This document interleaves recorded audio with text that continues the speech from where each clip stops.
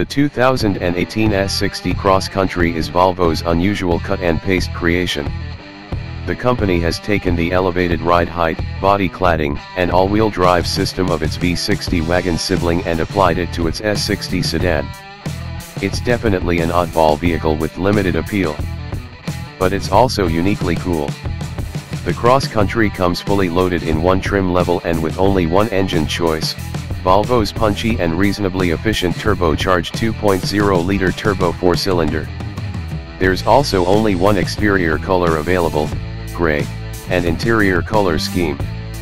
That reduces production complexity and makes the S60cc financially viable for Volvo, though it also obviously reduces customer choice and overall appeal. So, too, does the fact that neither the S60 sedan nor the V60 Cross Country is close to being class leaders.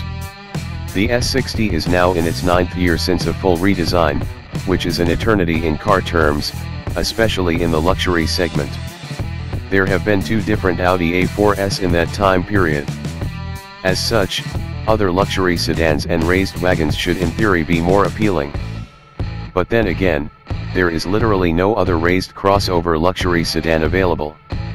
So if that's your thing, this is without question the car for you.